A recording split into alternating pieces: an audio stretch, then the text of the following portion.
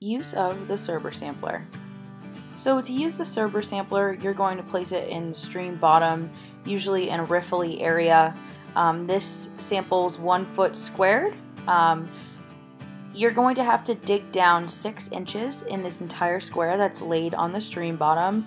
You're going to take each one of these rocks, rub them off. Usually it's done better with a buddy, someone to hold the Surber Sampler and someone to dig down into the substrate. Like I said, you're going to want to wash these rocks off. They have bugs that cling to them. They all get captured in this net. You're going to want the water to be going downstream into the net. To move all the particles down, you're going to move the net like that 2 or 3 times, and you're going to have a buddy help you close up the frame. Once you get that frame closed up, you're going to pull out the net. You're going to pretty much invert it like a sock, so all of that stuff is collected at the bottom of the, I guess, the net or the sock part of this.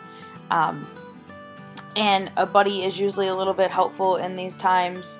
So you're going to pull it up, get it all situated, and a good practice to do is to actually grab some stream water from the stream to put into the jar so that you could wash your fingers off and get all of the detritus and all the invertebrates in the sample jar. So all of it gets collected in this bottom pocket. You're gonna take your hands and scoop it all out. Scoop it all out as best as you can. You may not be able to get everything, which sometimes is a little tedious, but make sure you get into those corners. You could dip your hand into the water. You just want to make sure that you collect everything and you're not being biased.